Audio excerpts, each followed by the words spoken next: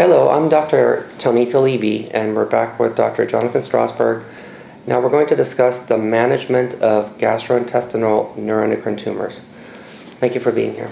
My pleasure. All right, so let's take a step back. Let's assume a patient has had a mass in the pancreas and they've had it biopsied and it's come back positive for well-differentiated neuroendocrine tumor. What happens next for that patient? Well, you'll want to do a good history and physical, find out what symptoms the patient is having, find out if they're having any hormonal-related symptoms, high blood sugar, low blood sugar, unusual rash, diarrhea, heartburn, and then lab tests based on that. Imaging studies, we would generally get a 3-phase CT scan of the abdomen. 3-phase really is more sensitive than a standard contrasted CT scan for imaging liver metastases, which can usually be better imaged under arterial or venous phases. MRIs can also be quite sensitive, by the way. And an Octria scan, also for looking into the entire body for somatostatin receptor expressing tumors. I see. So there's a term called staging. What does that mean? Staging basically implies trying to assess the extent of disease. Has the cancer spread outside of its primary site? I see. So now let's discuss a situation in which you do the full workup and the tumor is localized in one area. What happens next? Usually that's a surgically curable situation, and we would refer the patient to the surgeon to see about resection. I see. Now, are there still scenarios where you would refer the patient to the surgeon if there is spread to other parts?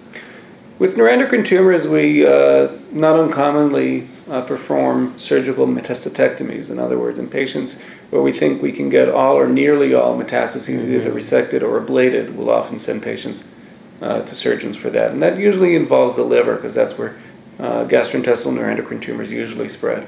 I see. So you mentioned ablation. What is radiofrequency ablation? It basically involves insertion of a probe with microwave energy used to burn tumor with the surrounding margin. It's usually effective for sort of solitary tumors smaller than 3 to 5 centimeters. And when would you choose that over surgery? In cases where the tumor is difficult to resect surgically, or in a case, for example, where this patient has primarily disease in the right lobe but maybe one tumor in the left lobe, we'll do a right hepatectomy and radiofrequency ablation of the left lobe tumor. Very nice. What about hepatic artery embolization? Do you ever use that? Quite frequently. Basically, it's a liver-directed therapy. It relies on the fact that the liver has 2 blood supplies, the hepatic artery, which the metastases primarily rely on, as well as the portal vein, which mostly supplies the normal liver parenchyma. And so by blocking arterial supply, we can selectively kill tumor cells. I see. So the one question that patients always ask their doctor is, doctor, can you please surgically take everything out? Right. At which point do you say, no, let's just start other treatments? Well, it's a subjective judgment, but when we're talking about fairly scattered tumors in both lobes of the liver, those are not usually situations where surgery is beneficial, and we have to think of other therapies such as hepatic artery embolization. I see. But I think especially with this type of tumor, at least a second opinion at a university hospital would be recommended, no? I would absolutely recommend that, yes. I see. So now let's take the scenario where the tumor is too far spread and surgery is definitely not an option, even by a university surgeon. What happens next? Well, there's, it really depends on the extent of disease. Are we just talking about liver metastases, or are we talking about more widespread disease? For most neuroendocrine tumors, actually, the first line of therapy involves a somatostatin analog, such as octreotide. Initially, these drugs were developed to control the hormonal syndromes. Octreotide was found to be very effective at controlling the carcinoid syndrome and some other syndromes associated with pancreatic neuroendocrine tumors. But it was later found that octreotide can also inhibit tumor growth. This is called the anti-proliferative effect of octreotide. It was proven several years ago in a phase 3 study called the PROMID study, where 30 milligrams of octreotide LAR was compared to placebo, and the median time to progression increased from about 6 months to about 14 months between the placebo and experimental arm. So we tend to use octreotide quite frequently, primarily in midgut carcinoid tumors, but we also think this effect holds for other well-differentiated neuroendocrine tumors. I see. So let's discuss again, what is a functional versus non-functional tumor for our patient? Functional means hormone producing. So a tumor that produces hormone that leads to a clinical syndrome would be considered a functional tumor. And octreotide tends to palliate most of the functional syndromes associated with neuroendocrine tumors. I see.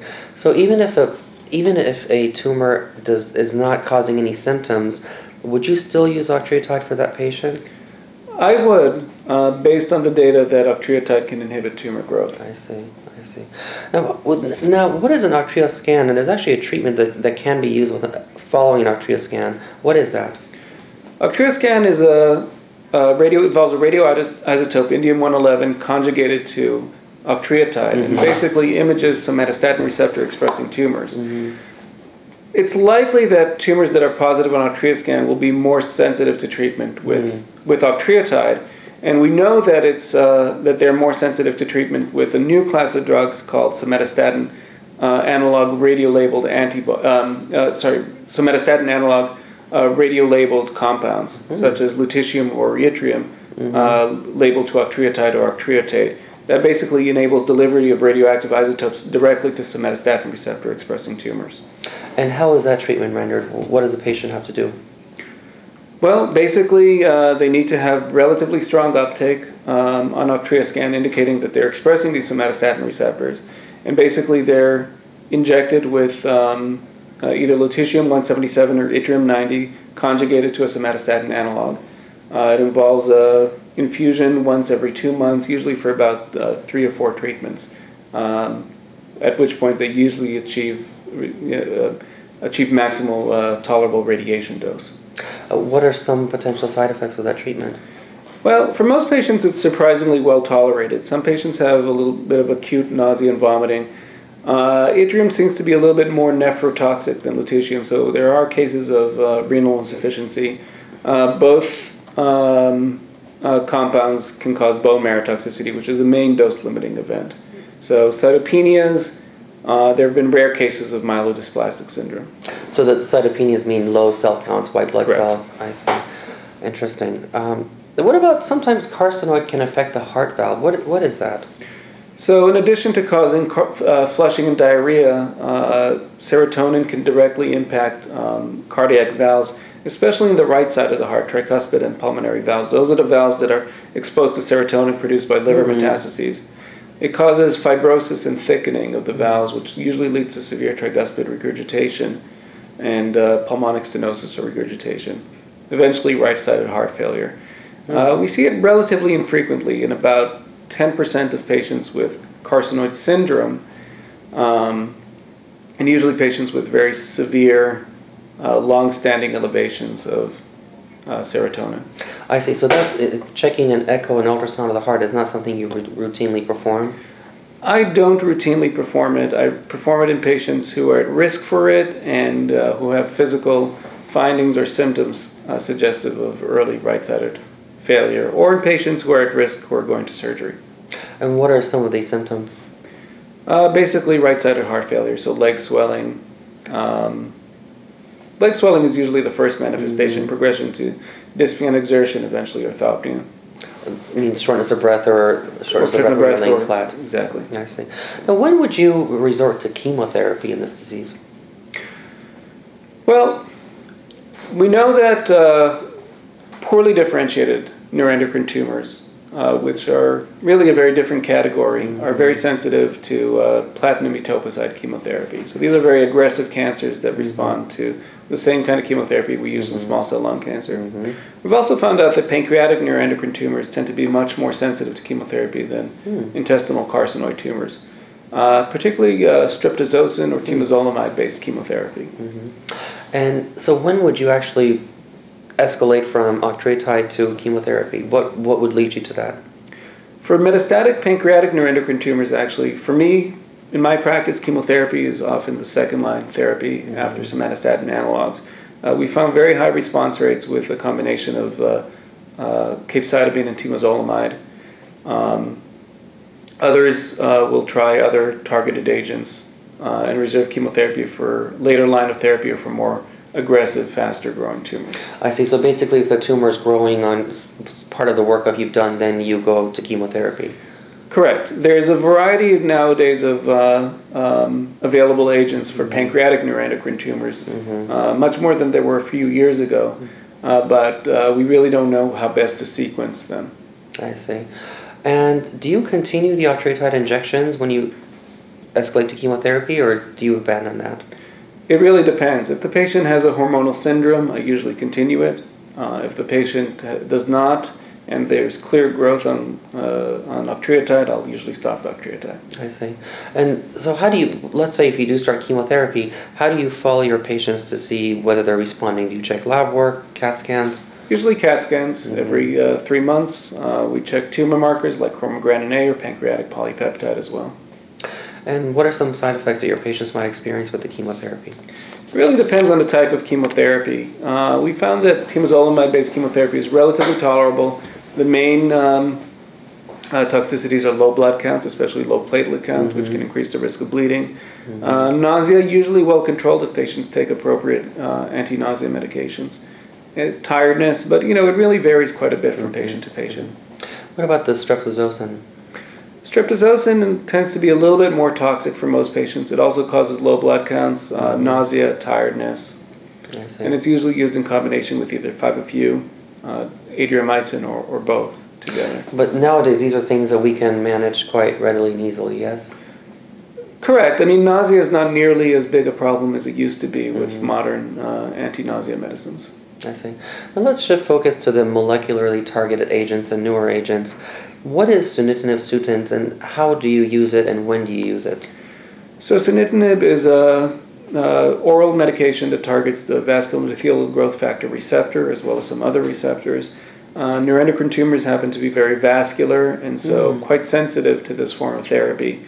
It's been proven to be effective in pancreatic neuroendocrine tumors, where the median time to tumor growth increased from about 5 months on placebo to about 11 months with sunitinib.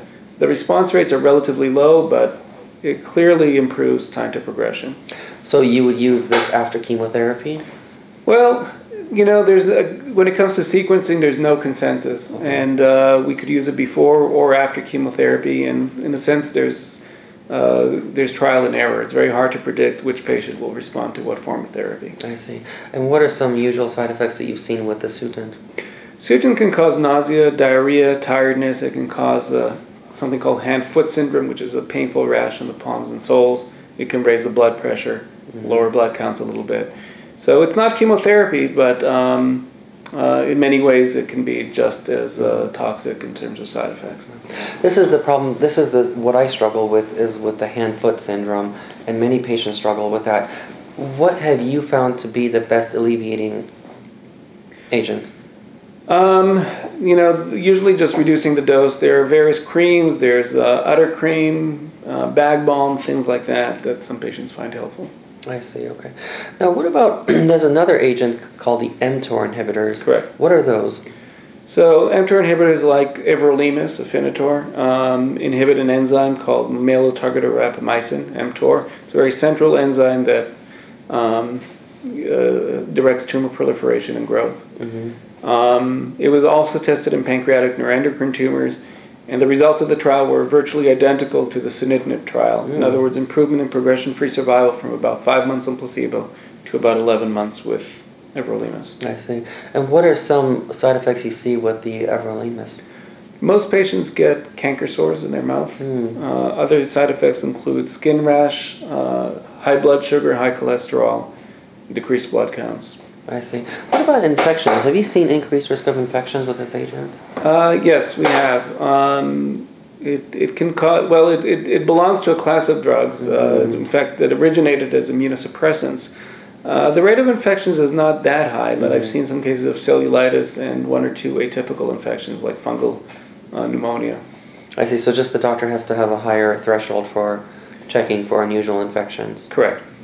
I see. And the patient should tell the doctor if something is unusual. Correct. For example, fevers. I see. Now what is an MIBG? So MIBG basically is a epinephrine norepinephrine catecholamine transporter.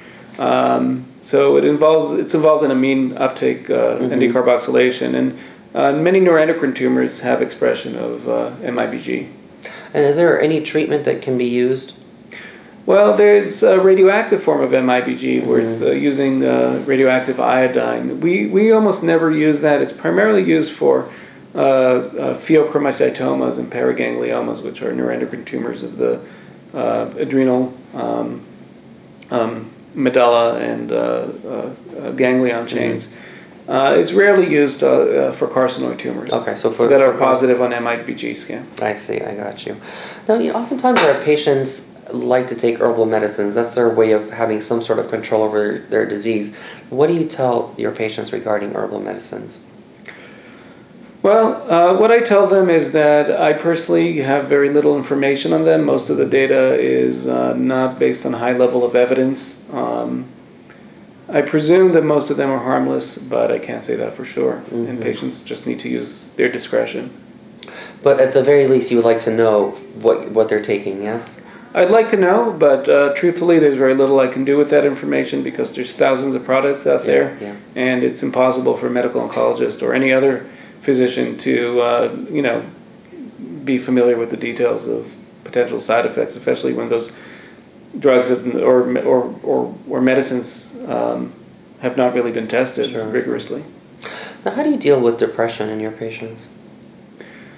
Well, it's not uncommon for patients to be anxious or depressed related to their diagnosis, but it's important to ask questions about mood, appetite, sleep, and get at a diagnosis of depression if one exists.